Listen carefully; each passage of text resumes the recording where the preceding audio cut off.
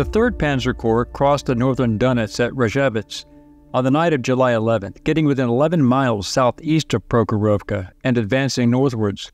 Rotmistrov's flank and rear were vulnerable. Heaton ordered Rotmistrov to send reinforcements to the Soviet 7th Guards and 69th Armies to stop the 3rd Panzer Corps.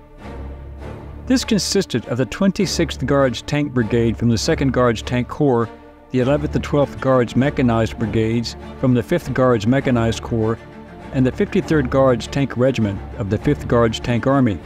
This was commanded by Major General Kuzma Trupanov, with additional units of the Voronezh Front also joining the group on its way south. Rotmistrov committed over half of his army's reserves before the Battle of Prokhorovka even started.